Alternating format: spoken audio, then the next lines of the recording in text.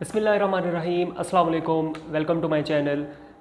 मेरा नाम डॉक्टर फ़ाहद है और मैं एक फ़िज़िकल थेरेपिस्ट हूँ। आज हम जिस टॉपिक पे बात करने जा रहे हैं वो बहुत ही इंपॉर्टेंट टॉपिक है और बहुत ही अहमियत का हामिल है।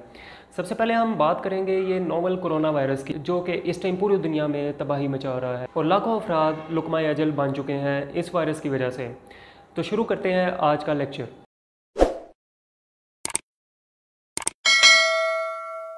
कोरोना वायरस, इसको हम नोवल कोरोना वायरस भी कहते हैं। नोवल कोरोना वायरस का मतलब यह है कि नोवल मीन्स नया कोरोना वायरस कोविड-19 को कोरोना वायरस डिजीज़ 19 का मतलब है कि ये दिसंबर 2019 में चाइना के एक शहर वुहान में सबसे पहला केस रजिस्टर्ड हुआ। वुहान एक शहर है जहाँ एक होलसेल मार्केट है सी फूड की।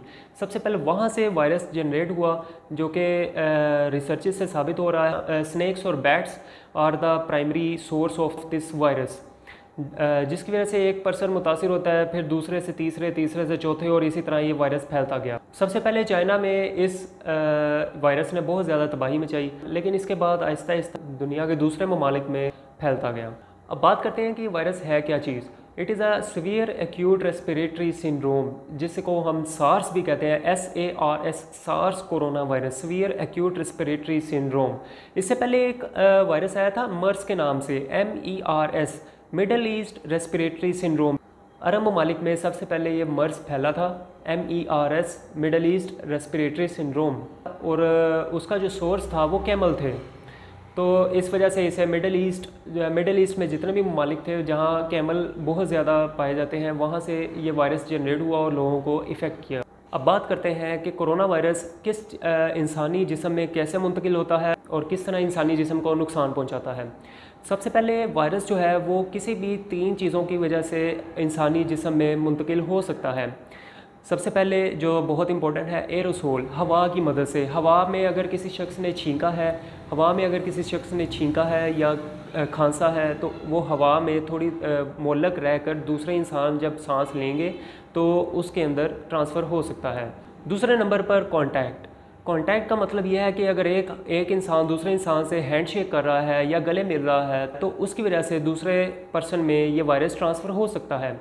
तीसरे नंबर पे और बहुत ही इम्पॉर्टेंट, ड्रॉपलेट्स। अगर किसी शख्स को कोरोना वायरस है और वो खांसता है या छींकता है तो उसके जो मुंह के ड्रॉपलेट्स हैं वो तकरीबन 2 से 3 फीट तक जा सकते हैं, और 2 से 3 फीट के अंदर खड़ा हुआ शख्स के ऊपर ये ड्रॉपलेट्स गिरें तो उसकी वजह से भी ये इनिशिएट कर सकता है उस पर्सन में साइलेंट सिम्टम्स, वो पर्सन भी कोविड पॉजिटिव हो सकता है। These 3 transmissions are the predominant modes of transmission. Corona virus जो है सबसे ज़्यादा और सबसे तेज़ी से तब फैलता है जब एक इंसान दूसरे इंसान से गले मिलता है या हाथ मिलाता है या उसके सामने खांसता या छींकता है। कोरोना वायरस अगर किसी पर्सन को हो गया है तो वो शुरू में बिल्कुल अलामात ज़ाहिर नहीं करता, but it can lead to very severe sign and symptoms after that. अभी तक कोरोना वायरस का कोई भी ट्रीटमेंट नहीं आया, लेकिन साइंसदान इस टाइम कोशिशें कर रहे हैं कि कोरोना वायरस की कोई भी वैक्सीन तैयार कर ली जाए, और कुछ ममालिक में इसके ट्रायल भी शुरू हो चुके हैं। उम्मीद की जा सकती है कि थोड़े अरसे तक वायरस की वैक्सीन बन जाएगी। एक शख्स को अगर कोरोना वायरस हो गया है तो वो किस तरह उसे क्या क्या अलामात ज़ाहिर हो सकती हैं। सबसे पहले हाई ग्रेड फीवर, दूसरे नंबर पर कफ, खांसी बहुत ज़्यादा। Number 3 dyspnoea, shortness of breath, सांस लेने में दुश्वारी। नंबर 4 माइल्जिया, जिसमें पूरे जिस्म का टूटना शामिल है। Number 5 upper respiratory infection and nausea, vomiting and diarrhoea. अगर एक शख्स को कोरोना वायरस हो गया है तो उसके 2 से 11 दिनों के दौरान में क्या क्या उसको अलामात ज़ाहिर हो सकती हैं। 2 से 11 दिनों के दौरान एक पेशेंट को क्या क्या साइन एंड सिम्टम्स आ सकते हैं, उसमें सबसे पहले आता है flu like symptoms, then fever, then dry cough, headache, माइल्जियाज, जिसमें सबसे ज़्यादा कॉमन बैक एक है। Lower back pain is very common in माइल्जिया of the corona virus patient. 5वें दिन क्या पेशेंट को साइन एंड सिम्टम्स आ सकते हैं, slightly increase in shortness of breath, bilateral viral pneumonia, जिसमें दोनों लंग्स को वो इन्वॉल्व कर लेता है। अब निमोनिया में क्या होता है जिसकी वजह से शॉर्टनेस ऑफ ब्रेथ ज़्यादा हो जाती है। निमोनिया में सबसे पहले जो वायरस है वो टाइनी एयर सैक्स, जिसको हम एल्वेलाई कहते हैं, एल्वेलाई को नैरो कर देता है ये, और इन्फ्लेमेशन कॉज करके उधर फ्लूइड एक्यूमुलेशन शुरू हो जाती है, जिसकी वजह से शॉर्टनेस ऑफ ब्रेथ इंक्रीज़ कर जाती है। On the day 5, it is going to affect the lung parenchyma. Day 10, 10वें दिन में क्या क्या पेशेंट को साइन एंड सिम्टम्स आ सकते हैं? जब लंग्स में इन्फ्लेमेशन एंड फ्लूइड इकट्ठा एक्यूमुलेशन ज़्यादा हो जाती है तो साइटोकाइंस आना शुरू हो जाते हैं। साइटोकाइंस जो है वो लीड करते हैं एक्यूट रेस्पिरेटरी डिस्ट्रेस सिंड्रोम में, जिसको हम ARDS भी कहते हैं, और ये मल्टीपल ऑर्गन फेलियर की तरफ हमें लीड करवाता है।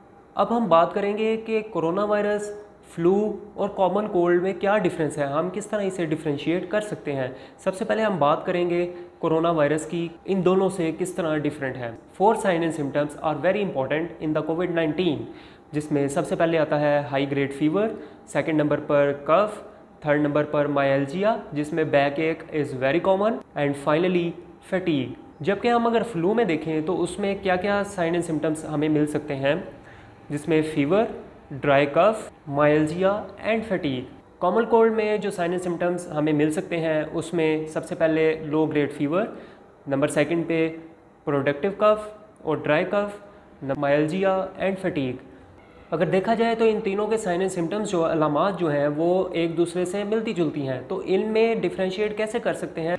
अब हम बात करेंगे sudden onset of these 3 disease. Sudden onset of the covid is nausea and diarrhoea. Number 2, sudden onset of the flu. Sudden onset of the flu includes as sore throat, headache and runny nose.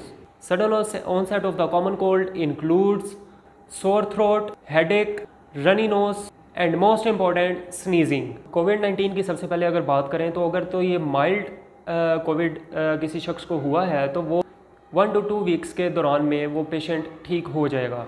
अगर तो वो severe है वो 2 to 6 weeks सही होने में लग सकते हैं, और इसका ट्रीटमेंट अभी तक कोई वैक्सीन अवेलेबल नहीं है, इसलिए हम कोविड-19 के पेशेंट के लिए सिम्टोमेटिक ट्रीटमेंट अप्लाई करते हैं।